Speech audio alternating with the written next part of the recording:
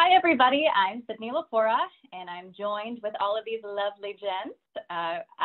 Both myself and Matt are part of the Ringwald Board of Directors, and we are responsible for bringing your blog content over to you.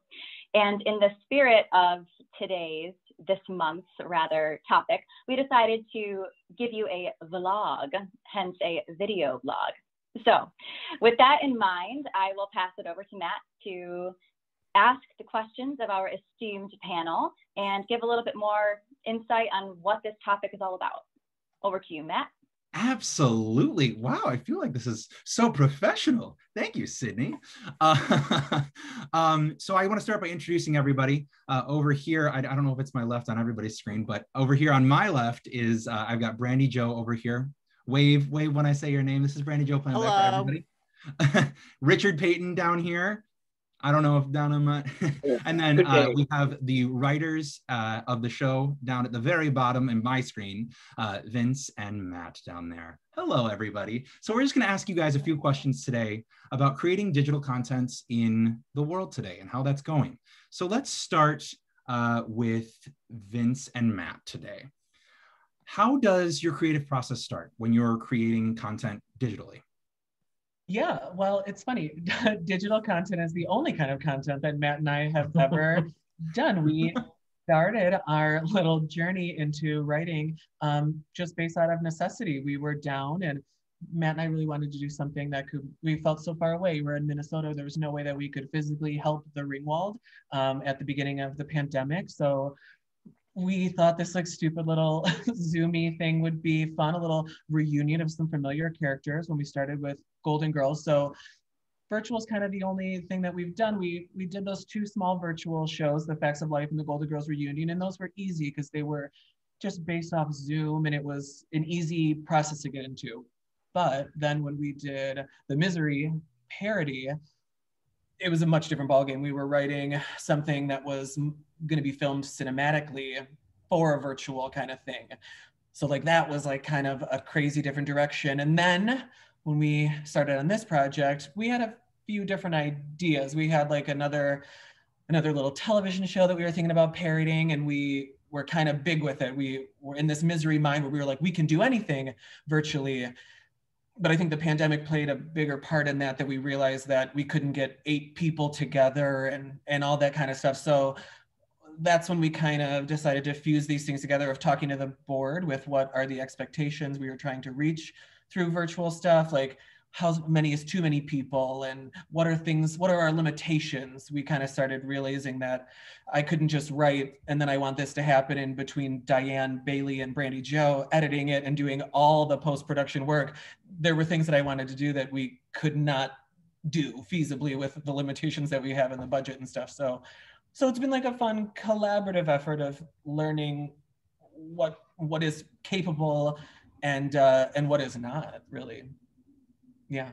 Do you have anything else? No, I think that's a really great insight into our creative process. But it's through he meant through the virtual lens, right? So I was trying to say, like, you know, we just have all these crazy ideas and then we have to be told, well, that's not possible, really. So then we kind of go back to the drawing board and we go from there. But yeah, right? Yeah, for sure. Oh my God, you're the worst. I think it's interesting because when you're writing for the stage, normally you don't necessarily collaborate with directors. Sometimes it's really just your creative mindset. And with virtual content, you are living in this world of essentially constraints that cannot be, there's like a no-go land almost, and you have to stay within the realm of what's possible. And I think when you're creating for the stage, those boundaries are a little more flexible. So I think that's really interesting that you guys you've been really working with all of the parties to make this particular vision come to life. For sure. But on the other hand, I think that there's definitely, and things that we learned, you know, through the Zooms and Misery and stuff like that, there is things that we would never be able to do on the stage. So there's some things that Diane and Joe, there's tricks that they have that we get to play with that would never, ever be able to read or be possible on the stage. So it's been very fun finding those kind of things that, you know, the kind of branding our own little Ringwald style. We talked about this when we were conceptualizing this show. We've talked about hot dog legs, and that's become like such a big thing, like things that are so silly and stupid that you can only do through the lens of film, that we've kind of adapted as like our personal and the Ringwald as a whole, like personal style of what we'd like to see in our further virtual productions, you know, as we continue. I think that's been the fun part, right? Like in the beginning it was, can we write a show? Yeah. Right? Like, I don't know. Yeah. So we figure it out. And then each time there's been, because we've learned so much along the way, it's been a new challenge, which I think has also kept it fun. So each time you're learning something different of like what we did from Zoom. If we were to watch back Golden Girls to Misery, there was so much that we were able to learn along the way. And then so you start to kind of think about your creative process differently, or how do you want to write the show, or how you want the show to look. But we never would have been able to do that 6 months ago when we started kind of thinking about writing shows in the early quarantine days. And so I think that's what's been even fun about this latest project is we knew going into it kind of what we wanted the end result to be, or how the look and feel based on a show we had done. But now we were aiming to do that. And before we had no idea. And so I think that's been kind of fun to alter the process around, oh, we think the end result could be this, cool. And so that's unlocked a lot to think of how to write the story, how to figure out the scenes, which has been fun. That's been the fun part. Each time it's been kind of a new learning or a different challenge for sure. Yeah. Oh, absolutely. It has been so cool to watch your writing grow and blossom throughout this entire process. It's grown from, you know, doing that like 10-minute stuff with Golden Girls all the way up to, you know, we did a little over an hour with Misery, and you know, and I don't think we have yet to say the name of what we're working on currently. So if you would you like to talk about it a little bit before I know we're going to talk about it at the end, but would you at least like to say what we're talking about here? Yeah. I mean, you know, going back to the branding and like the Ringwald style, we knew that what we were going to write was going to be a parody. Like we're going to stick with what we know so that like we can stay in this vein. So we're thinking of things that were in that lexicon of the Golden Girls and Facts of Life in that particular era. So we landed on Murder, She Wrote, which is of course like a very popular long-running series starring Angela Lansbury. So, but we wanted to put a modern spin on it. So this show is called Murder, She Podcast, Baby One More Time, because they are dealing with the disappearance, or Baby One More Crime, I'm sorry, with the possible disappearance of Britney Spears, which is so crazy because we started conceptualizing the show in the summer, like last summer, before Free Britney. Free Britney was a thing, but before like the documentary and stuff. So that was just so interesting. We had a finished script and that documentary came out and we rewrote so much of the show because it just didn't feel right anymore. It didn't feel we had the right tone because of all the stuff that had come out. So it's very interesting how we're so on the pulse. Like we knew. Yeah. You guys know, you foresaw. Well, truly, I am so excited to see how it comes out, and I'm really looking forward to viewing it, and I know I on the board and the rest of the board and everybody is going to really appreciate when it finally comes out, and we're just really excited to see it. So thank you, gents, for being here and for offering that perspective and for being so creative. It's wonderful. So thank you. Next up, we're going to talk a little bit to Brandy Jo Plambeck, the one with That's the little me. cap there. It's you! So my question for you, Brandy Jo, is going to be, how do you see the future of theater? Do you see it as a mix of like digital content and physical content? What do you see, what direction do you see theater going in from after 2021 and beyond?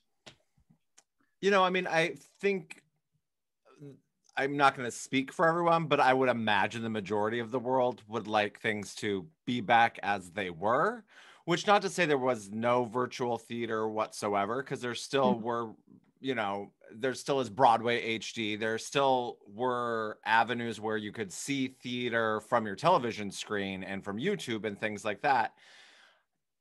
But I think that everyone wants things to be back where we're in the same room, sharing an experience, feeding off one another, both as performers and with the audiences there, and the crew, and the whole creative process is just so so much better when your energies are live and in one. So I think that's where everyone is just itching to be back at, which has been the fun part about the two productions we've now done with Have Yourself a Misery Little Christmas and Murder She Podcast, to be able to evolve the scripts to have people in the same room, even though it is, I mean, filming a project is so much different than performing it in front of people. It is still an exciting process, but it just is it's a different vibe. Most definitely, I'm definitely more of a theater person than a film person, but I think everyone wants it back to how it was. And I think we're going to get there, but I think things will always be a little different. And I have a question.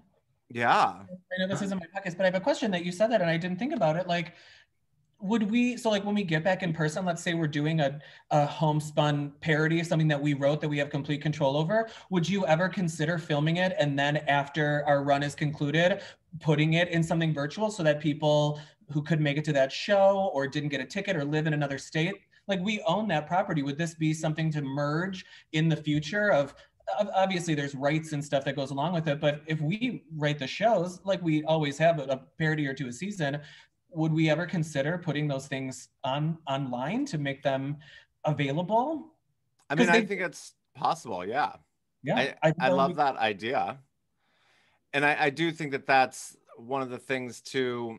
It's been one of the really cool things about having shows curated and written by you guys is that you have this flexibility that producing a show that is written by external sources and has been done elsewhere, there's it's not that it can't be done, but there's lots of strings to it. I know that some people in here might be involved in other projects and dealing with that right now. Like it's a different energy, and it's nice to have full control over that sort of thing. And I think that that's part of the interesting aspect of the future is what's the hybrid possibility, because I think it's there. Totally. And it's possible things will probably never be like they were because we've gone through that. Like it's going to be changed. And I think only time can tell what will happen 100%. I just know that, most people in the theatrical community are ready to be able to have that magic of live theater with an audience, and the energies that come with that. Yeah, I was just going to say the magic of being in the space with everyone. And like you said, just feeling the energy from the audience, from your fellow castmates, that's definitely something that's missed. But I do think that one of the benefits of virtual content is the accessibility, right? You're able to reach so many different audiences that perhaps may never have stepped foot in a theater before now. So in that respect, I think we've perhaps,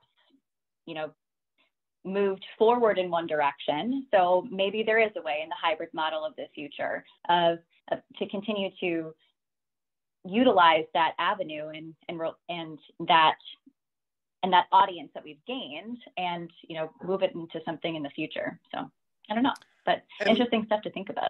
It is. And like Vince and Matt talked about with, they had never written a show before the quarantini parody of Golden Girls. Mm-hmm. Like they have evolved so much as playwrights, and it's been so lovely to have them write things for us because they know us and their voices are so strong and funny, and it's so like I can't write like that, and I'm grateful for it, and envy is not the right word because I'm not an envious person, but I'm just like in awe of what they do.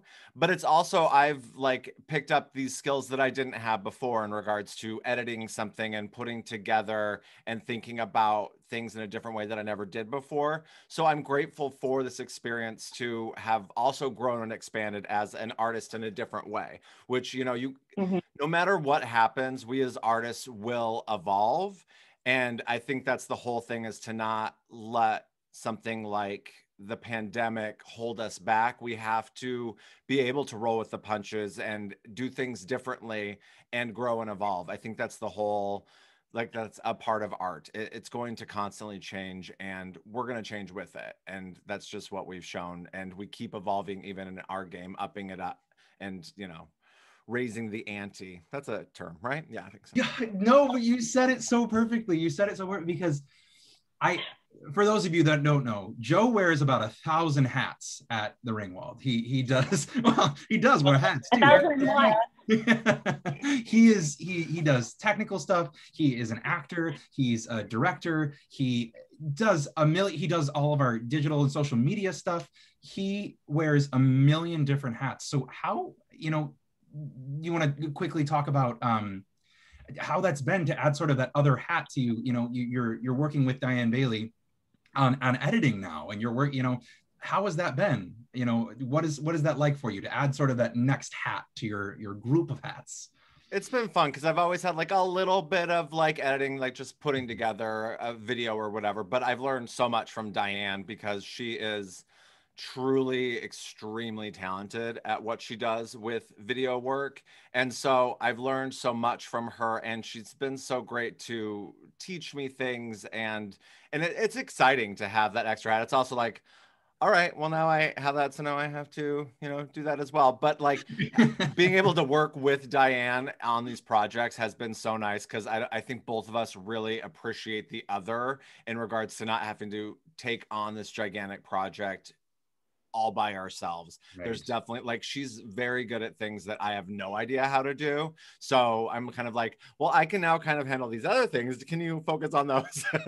So it's been great and exciting. And, you know, like I was saying, I want to grow and evolve, and it's been happening. So it's exciting. I mean, you guys have no idea. Like when he says grow and evolve, like there's so much modesty in that statement. Like I will take a shower, and I always have these like ideas in the shower, which is weird. But I will call up Joe, and I can only imagine that when my phone comes, like when my name comes up on his phone, he's just like, oh my God.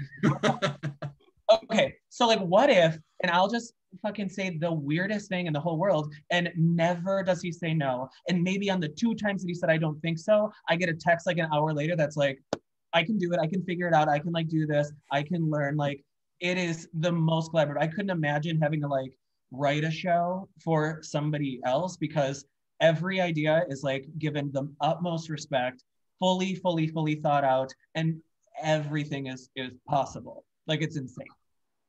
It is. You are so.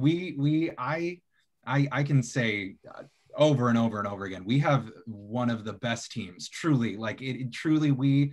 I'm so thankful to be part of such an amazing team. You know, and Joe, you're a huge part of that, and Vince.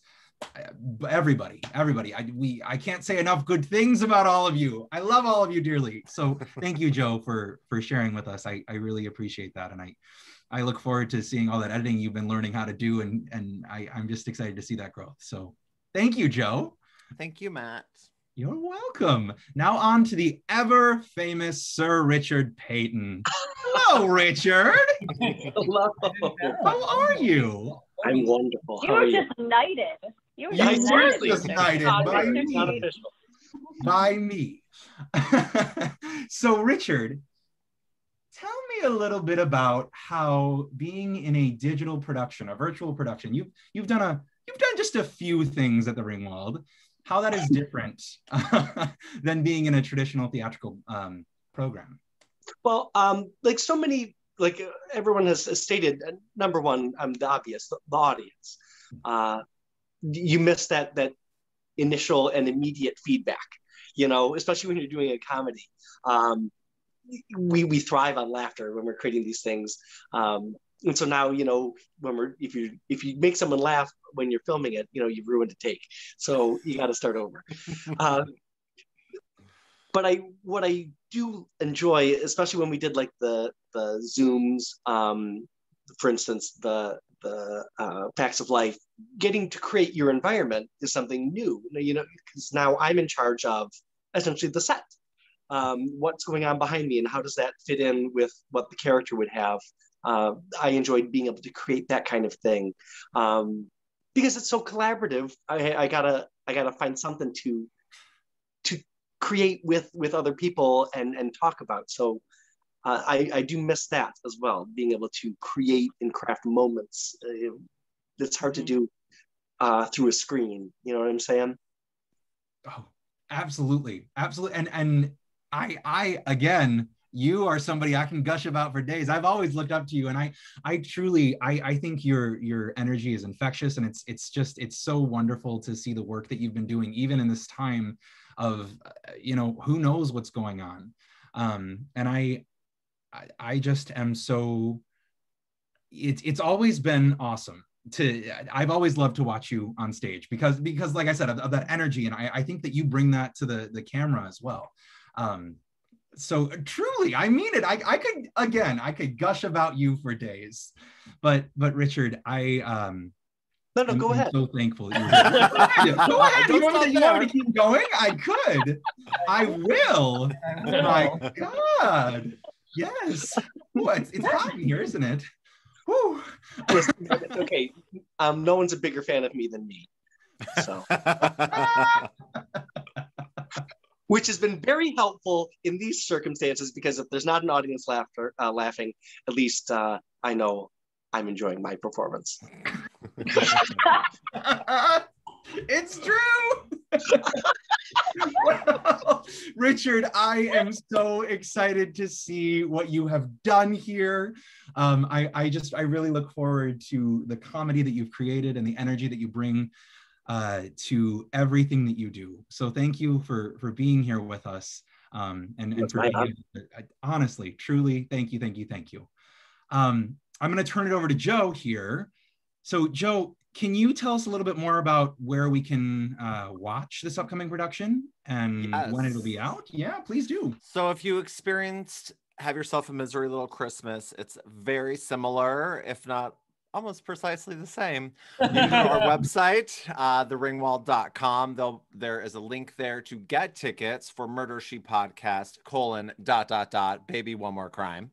And it will take you to our ticketing website, Simple Tix. There's 3 giving levels. Whatever you can and want to give, we're extremely grateful. And once you do that, come April 16th, you will be sent a link to watch the production on Vimeo. You'll also be sent a link for a virtual program. And tickets will be available from April 16th until May 2nd. And then the production will be available to watch until May 10th. So you essentially, once you buy your ticket, you get a link, and that is good for a certain amount of time. And the production is very similar to Misery in about length as well. I mean, we're still in the process of editing it, but it's probably roughly 45 minutes to an hour. And it's very funny, very creative, and we're very excited for you to watch it. It's true. Thank you so much to all of you. I'm so thankful that you all had a chance to be here with us. I'm actually going to turn it back over to Sydney here real quick so we can close this out. Back to you, Sydney. Thanks, Matt. All right, and just to echo what Matt said, thank you all again. We really appreciate this time, and I know the Ringwald has a history of really hitting the ball out of the park when it comes to digital content. So hopefully our listeners learned a few things about what it's like to create digital content, and also got a little excited for what's to come in the middle of April. So with that, thank you all so much for joining. We will talk to you and hopefully see you soon. Thank you. Thank you.